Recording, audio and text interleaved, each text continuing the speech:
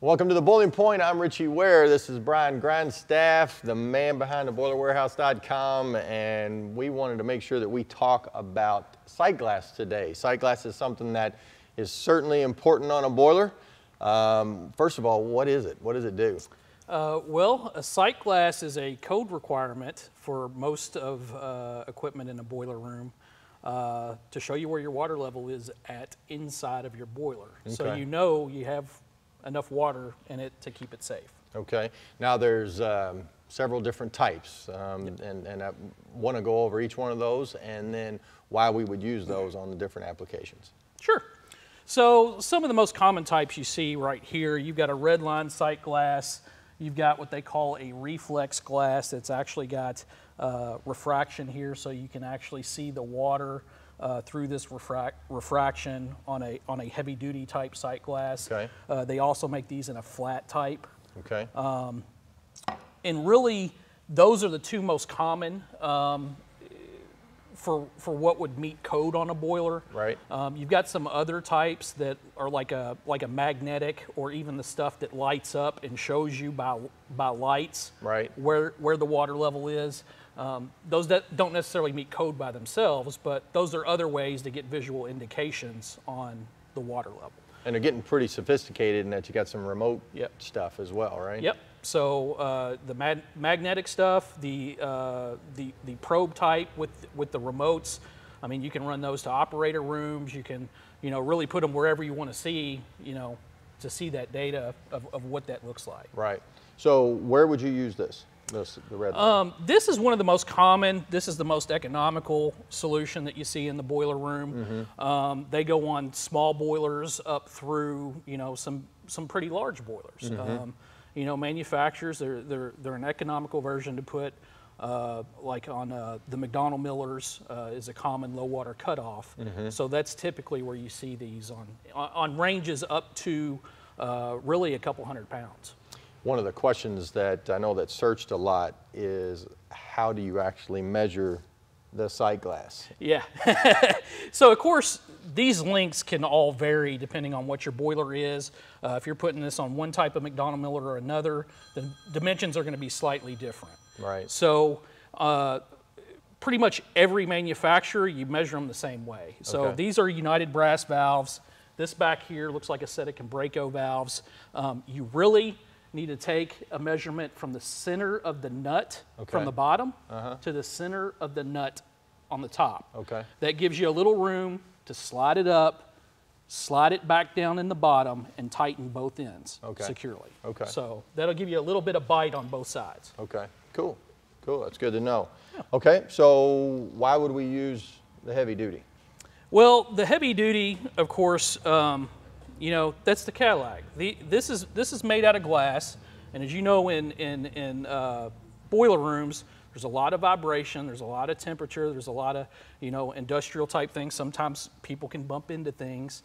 So while this is the economical version, this is more of a bulletproof type version. Okay.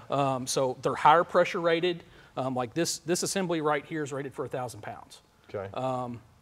These are typically rated for a couple hundred pounds. Mm-hmm. So, we still put these on 150 PSI boilers just for the simple fact that those can leak pretty regularly and they're pretty fragile because they're glass. Sure, sure. Which most of the rental equipment that we have in our trailers, we put those on the boiler. Yep. You see these on deaerators as well.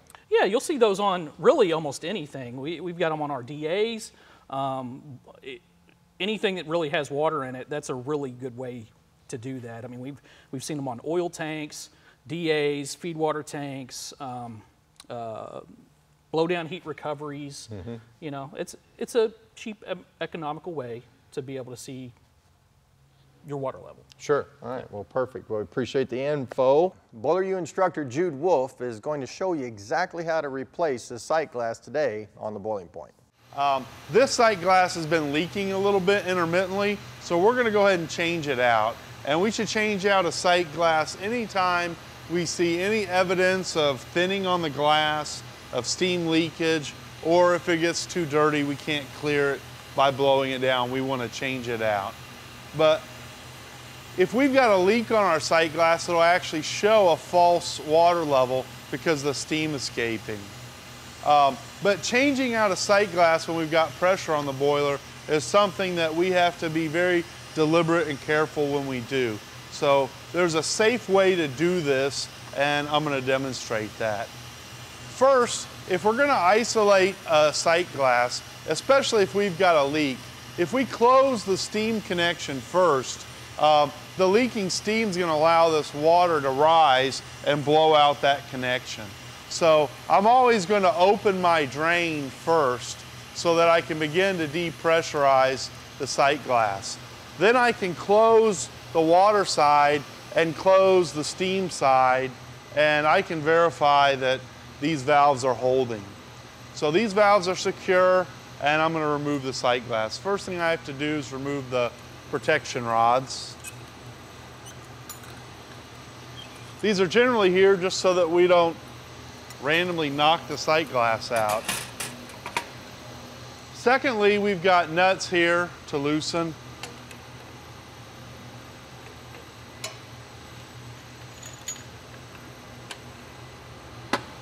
That one was pretty loose. And what we'll see, we've got rubber gaskets top and bottom, and that's forming our seal. So we need to kind of work the glass up, get the gasket out of the way, and pull it down. And we heard a little crunching there. It's actually pretty easy to chip the sight glass when we're removing it. So I'm not going to remove a sight glass unless I've got replacement glass and replacement gaskets. I always want to replace both. I never want to reuse a gasket.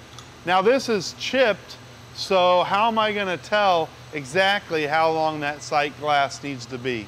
And I can show you that. So I've got a new piece of sight glass, and we immediately see it's quite a bit longer than we need. So learning how to cut sight glass effectively is going to save you a lot of trouble, because what is our proper sight glass measurement? It's going to vary depending on the brand and style of isolation valves. So the easiest thing to do is just cut it in the field. So what I want to do is get a feel for how long that sight glass needs to be.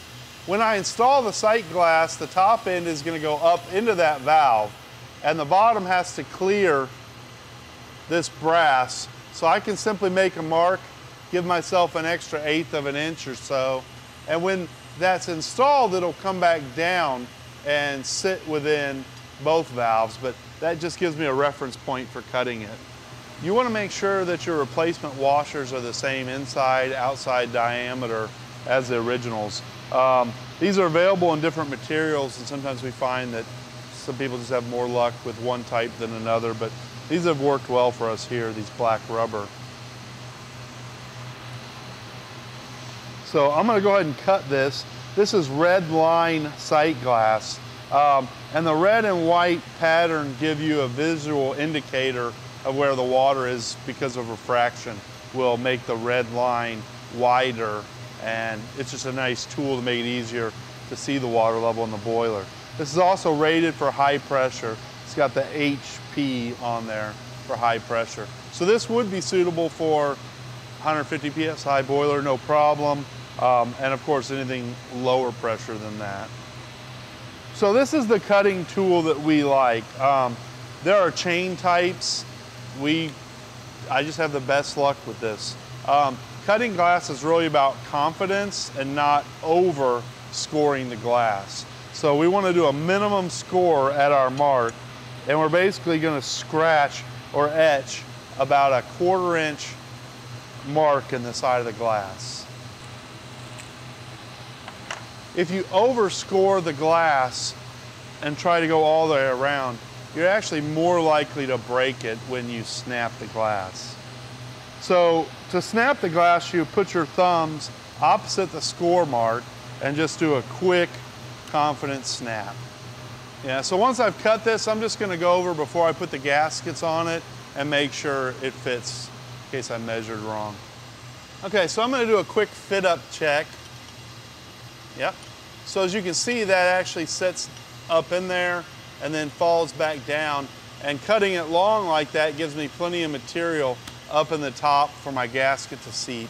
So I'll pull that back off and I'll get these gaskets ready. So the brass nut, its purpose is obvious. It's screwing up against that and compressing our gasket. But these brass washers, they actually do two functions. One function is they compress the gasket against the internal seating surfaces. The second function is it eliminates friction between my ring here and the gasket. So on some of these, you'll actually have, some sets you'll have a little thin copper gasket, but in this case, we've got a beveled brass insert that's actually gonna help compress that. So I wanna put these gaskets on way higher than I'll want them, so I've got plenty of room to maneuver the glass.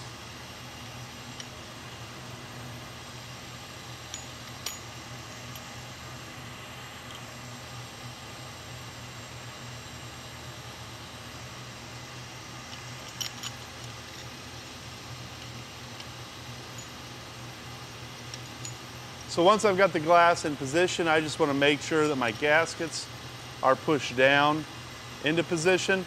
And then I want to make sure that my glass doesn't actually set against the metal in the bottom valve. Because I don't want metal on metal in this. The rubber's actually forming all the connections between the glass and the brass. And that's going to make it less likely to be in a bind and crack on tightening or anything like that. So once I get these started, and I'll just turn these till they start to snug.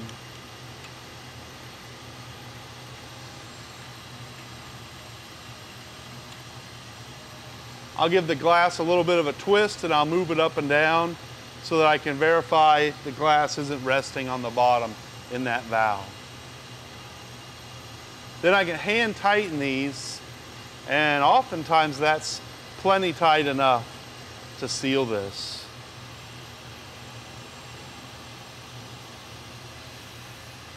So now I need to valve this back in. The proper order doing this is going to ensure that I don't spray water in my face if there's a failure. So I'm always going to open the steam first, because that's going to preheat all the glass to the same temperature. Once I've got the steam open, I can close this and open the bottom connection as well.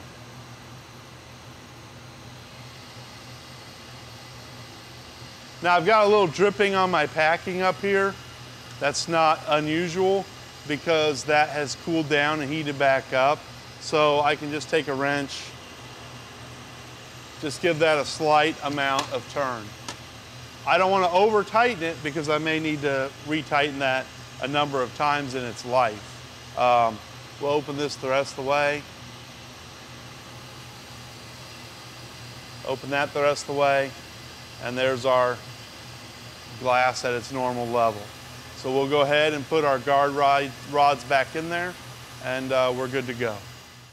Appreciate Jude hanging out with us and showing us how to replace that sight glass. Remember that if you do need a sight glass, you can always go out to boilerwarehouse.com, the newly designed website, and we have made getting parts very, very easy. And as always, like us on Facebook and follow us on Twitter. If you don't mind, subscribe to our YouTube channel. And as always, share the videos and go out and check out all the stuff that we've got out there. And we'll see you next time on The Boiling Point.